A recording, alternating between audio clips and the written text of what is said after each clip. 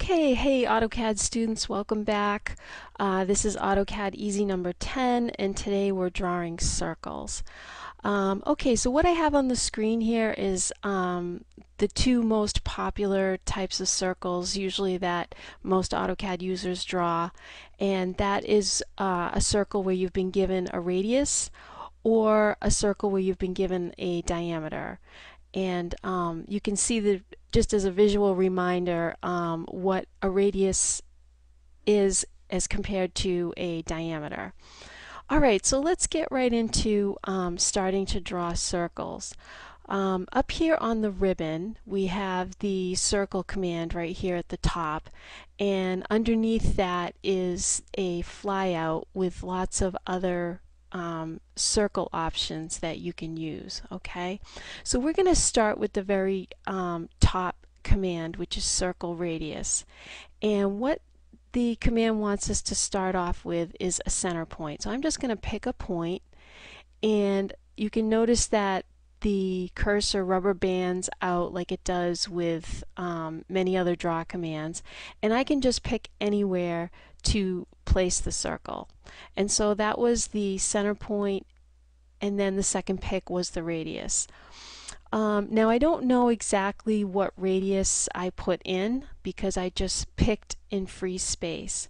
So to be a little bit more accurate, I'm actually going to do that command one more time. I'm going to come back up to center radius, and I'm going to pick the circle center point, and then on the keyboard I'm going to type in the radius. So I'm going to type in a 1, and now that circle has a radius of 1. Okay, so let's try, for instance, if you had been given the diameter of a circle. Again, we can come up here to this flyout and notice that the second one down is for center diameter. So I'm going to pick that command, and I'm going to pick a point for the center, and as I come out, at this point it wants the diameter. So I'm going to type in a diameter of 1. Alright, now that circle has a diameter of 1. Now if we want to check the radius or diameter of a circle, there's a few different ways to do that, but one of the popular ways is to grip the circle, and then I like to right click and go to Properties.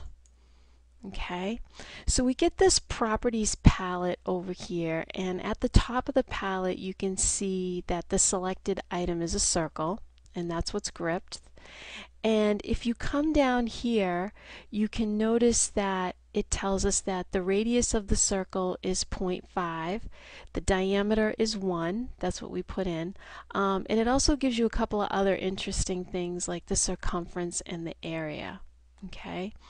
Now what you can do here in this properties palette is you can change any of the fields here that are not grayed out. So for instance, if I really wanted the diameter to be 1.5, I can type that in and do an enter, and it automatically updates to a 1.5 diameter. And you can see that the radius setting is half of that.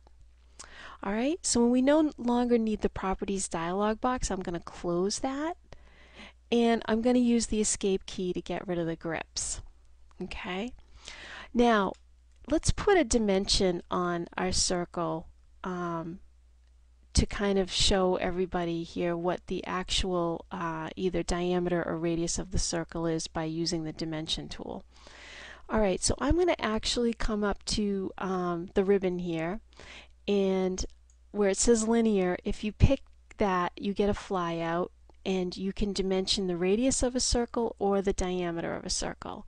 So I'm going to pick the first one is going to be radius, and I'm going to come down here and pick the edge of the circle, and then pick out in space where I'd like to place the dimension. Okay, now I'm going to try diameter. So I'm going to come up here again, and I'm going to pick diameter dimension, and I'm going to pick the edge of the circle, and I'm going to pick where I want to place it. Okay, so you can see here this has a diameter symbol. It's telling us that the circle has a diameter of 1.5, and down here this one has an R telling us that it has a radius of 1.